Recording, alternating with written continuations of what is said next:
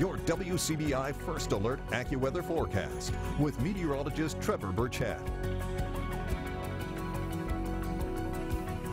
Not a whole lot of weather going on in the United States. I don't think we're going to have many complaints about that. Really, all we have to talk about right now is a little bit of cloud cover in the Midwest, maybe some showers in the UP of Michigan, also some rain up near Seattle. But we're going to turn our attention to the next big weather system, and that's what this little swirl is off here to the west of Los Angeles. That's a low pressure system that is eventually going to bring us the chance for rain by the end of the week and the weekend. No rain out there right now. As a matter of fact, take a look at this. Frosty the Snowman himself, the world famous, is watching over downtown Columbus this evening. He's bundled up, and for good cause, because it is cold out there. Temperatures already down into the 30s in most locations. We're 34 in Starkville and in Columbus, 38 degrees in Tupelo right now, 34 in Aberdeen, 39 in West Point under a mostly clear sky. The cooler weather will continue for the rest of this evening. It's going to be cold tomorrow morning once again. Lows in the low 30s, 31 in Columbus, 31 I should say in Tupelo as well.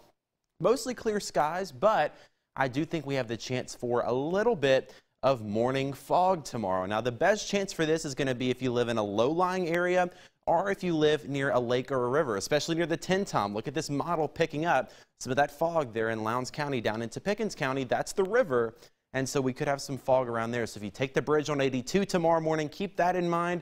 Also, up near Tupelo on 45, that area tends to be a little foggy as well. Just keep that in mind. Use your low beam headlights. Regardless, any fog should be gone by 9 a.m. The rest of the day is going to be beautiful sunshine, blue sky all through the day.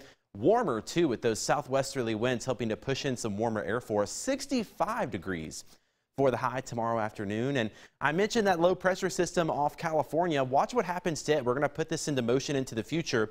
It comes on shore and picks up some more moisture from the Gulf, and I think by Friday night into Saturday, we have the chance to see some rain here in our neck of the woods. Fortunately, we're not expecting any severe weather, but some rain certainly likely. The best chance for this is going to be late Friday after sunset through the morning on Saturday. So 9 p.m. Friday, likely still not seeing rain. Better chances for rain by 9 a.m. into lunchtime on Saturday, and then hopefully drying out by Saturday afternoon. If all goes well, we will be dry on Sunday. Still a little bit of a question mark on that part of the forecast, though. Rainfall amounts generally less than a half an inch. But beautiful weather here for the next several days. Sunshine Wednesday, Thursday, a few more clouds on Friday. Again, that rain's going to hold off until after sunset. Friday looks dry. Rainy Saturday, cooler by the beginning portion of next week.